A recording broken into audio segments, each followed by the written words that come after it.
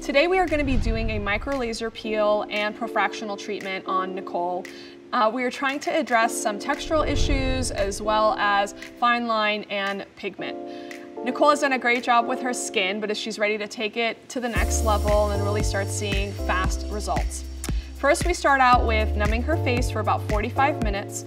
And during the treatment, there will be suction to remove debris that's going to come off her skin, as well as cooling, which is just going to make the treatment more comfortable. During the treatment, it is going to be well tolerated. You do feel a little bit of heat for up to about 20 to 30 minutes afterwards, and usually people just hang out in our relaxation room until it sort of cools off and they're ready to go home. So on Nicole today, we're really trying to achieve a bit of a smoother complexion, as well as address some sun damage and fine lines and wrinkles.